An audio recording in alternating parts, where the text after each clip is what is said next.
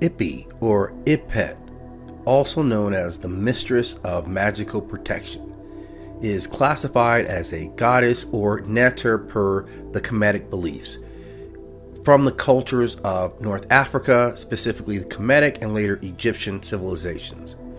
Her cult center was the city of Thebes and also the Karnak temple complex. She was associated with motherhood, and in literary references she is written about in the pyramid texts.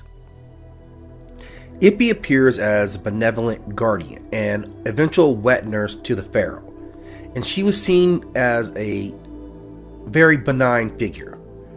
She was usually depicted as some combination of a hippopotamus, crocodile, human, and lion, though her hippopotamus aspect is always dominant. When she was represented in a more anthropomorphic form, standing upright on two legs, she still had the feet of a lion, but primarily the features of a female hippo. And the hippo itself, of course, is associated with the protective nature of motherhood, and through that we would see her association with other such neters as Taweret. And for a time there has been some confusion in the separation between these deities because of their similarities. The first reference to IP comes in the pyramid text, where the king asks that he may nurse at her breast so that he would neither thirst nor hunger forever. In later mythology, she is referred to as the mistress of magical protection, particularly in funerary texts.